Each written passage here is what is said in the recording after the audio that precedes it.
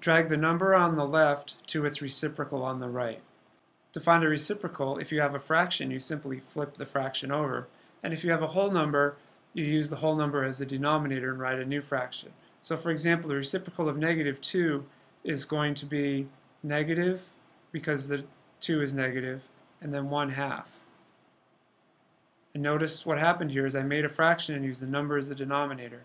And the way you can tell you have a reciprocal, multiply straight across and you should get positive 1 every time. And that's the case here because negative 2 times negative 1/2 equals 1. For the next one, 2, the reciprocal of that guy is 1/2. And again, same deal, 2 times 1/2 equals 1. Reciprocal of 1/2, well, I'm going to flip that over, makes it 2 over 1, which simply reduces to 2.